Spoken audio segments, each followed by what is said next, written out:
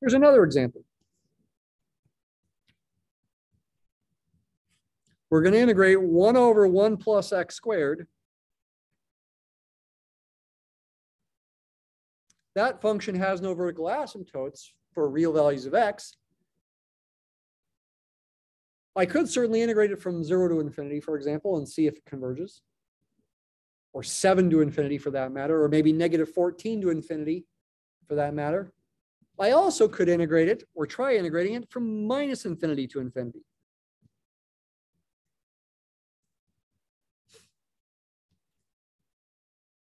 Now there's a temptation here to write this as a limit as b goes to infinity of the integral from negative b to b.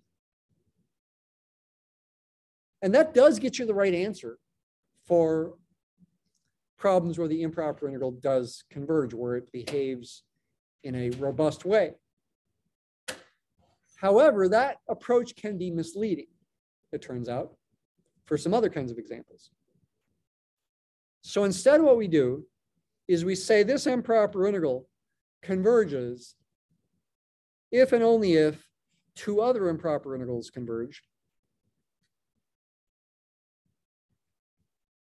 This one and this one. Using the 0 there is actually kind of arbitrary. As long as I'm consistent, I could use the same number in either spot. I could use a 7 in both spots. I could use a negative 33 in both spots and positive pi squared in both spots. It doesn't matter. We define this to converge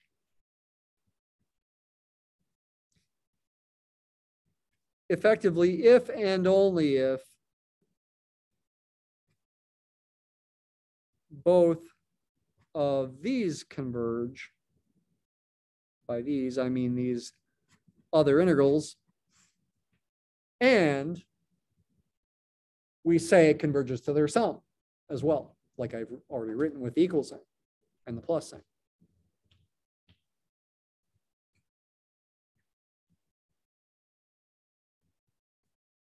And it converges to their sum in that case.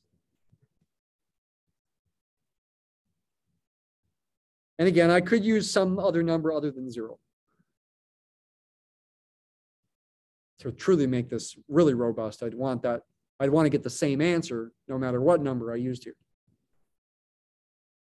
So this is not a true definition because of that, but it's good enough for us. So this means I need to think about both of these integrals. Now, by symmetry, these integrals are actually going to be the same value. If one converges, the other will converge, and will converge to the same thing because of the symmetry.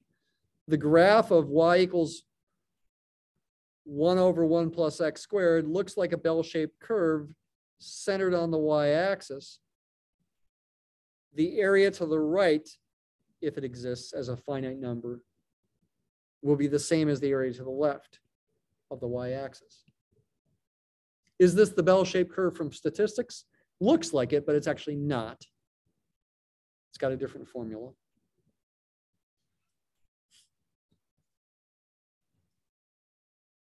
I'll just think about this one and hint at how to think about this one. But to fully justify this, you really do need to think about both and show they both converge. If even one of them diverges, then the entire improper integral over here diverges, if even one of these diverges. But again, because of symmetry, if one of these converges, so will the other one. Let's think about the first one here.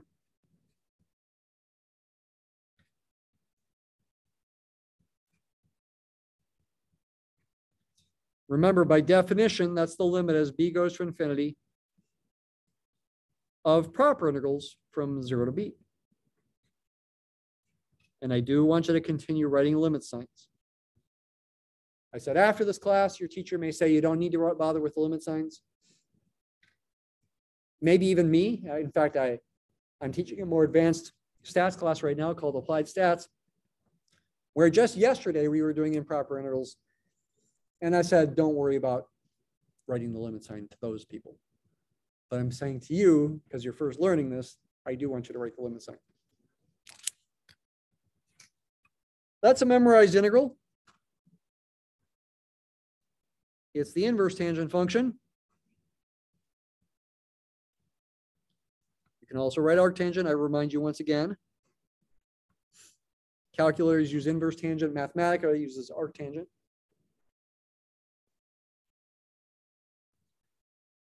I'm using the fundamental theorem of calculus here.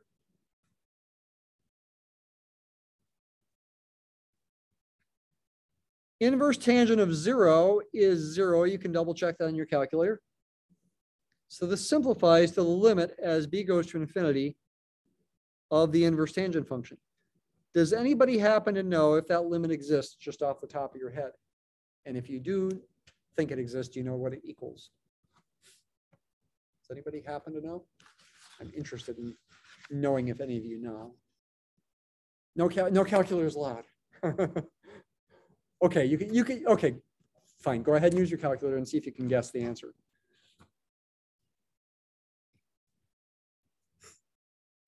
While you're trying to guess, I'm going to draw a picture over here.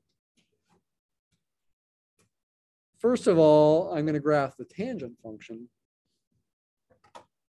You may remember from, pre-calculus or something that you took a year or two ago, that the graph of the tangent function is periodic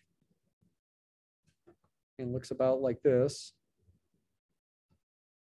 It's got vertical asymptotes.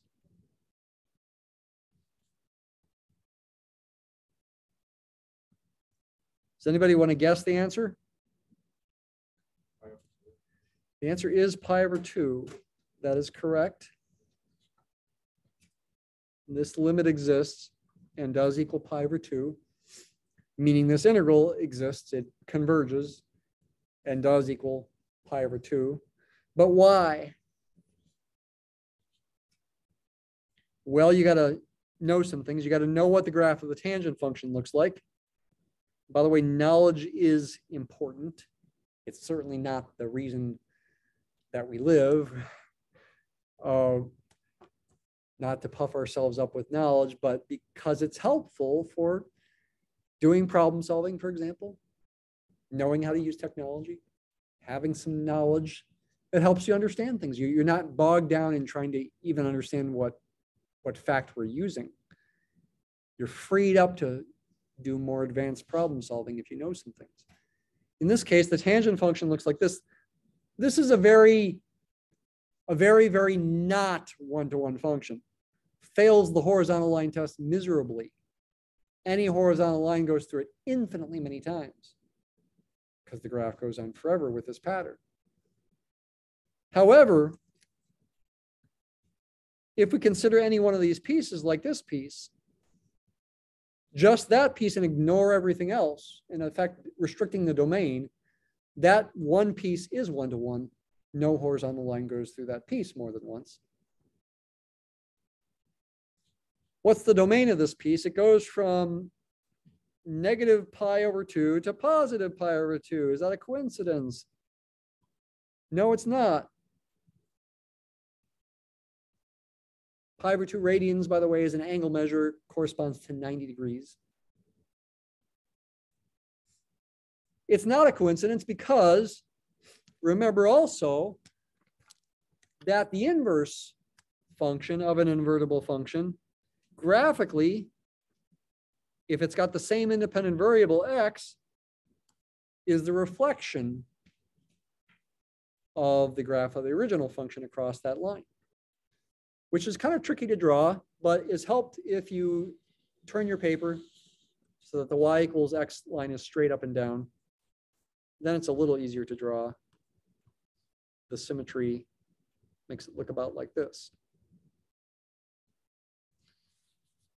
And if the original graph has vertical asymptotes at plus or minus pi over 2, then the new red graph is going to have horizontal asymptotes at plus or minus pi over 2.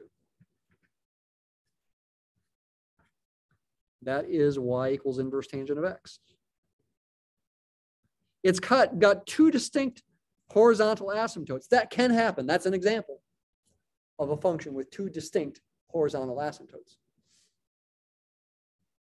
And yeah, as the input goes to plus infinity, the function approaches the horizontal asymptote up there, which is at pi over 2. The one down here is at negative pi over 2. That's a graphical reason why the answer is pi over 2. But you got to know some things. You got to know which piece, what the graph of the tangent function looks like, what's its domain of the piece that we invert for the inverse tangent function. Likewise, the other integral also equals pi over 2. I'm not going to do it, but if you were going to do it, you'd have to write it as the limit as the bottom limit goes to minus infinity. Maybe you'd write limit as a goes to minus infinity of the integral from a to 0. And what you would end up getting in the end is the limit as a goes to minus infinity. You'd actually get a negative inverse tangent of a, because with the fundamental theorem of calculus, you would be subtracting what you get when you plug in a, because it's the bottom limit of integration. And this is going to be negative of negative pi over 2, and that's positive pi over 2. So you still get pi over 2 as well. And that makes sense by symmetry of the graph. Right there. And that does mean this integral converges, and it converges to pi over 2 plus pi over 2, which is pi. Weird, pi, what? Where are the circles? Wouldn't there have to be circles somewhere if pi is involved? It's a mathematical mystery. This is what makes mathematicians excited about doing math, is pi shows up in all these strange places. I was going to say the unit circle kind of drives trig. Yeah, the unit circle, I guess I was thinking about it sort of, well, in the background, at least with the tangent and inverse tangent. But that it's a mystery then why is the inverse tangent involved? Well, that's related to derivatives.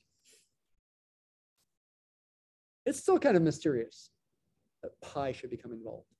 We're actually going to see lots of other places in chapter 9 where pi becomes mysteriously involved in spots. The most famous of which is the most beautiful equation in the universe. E to the I pi power plus 1 equals 0. What? What in the world is that? That is the most beautiful equation in the universe.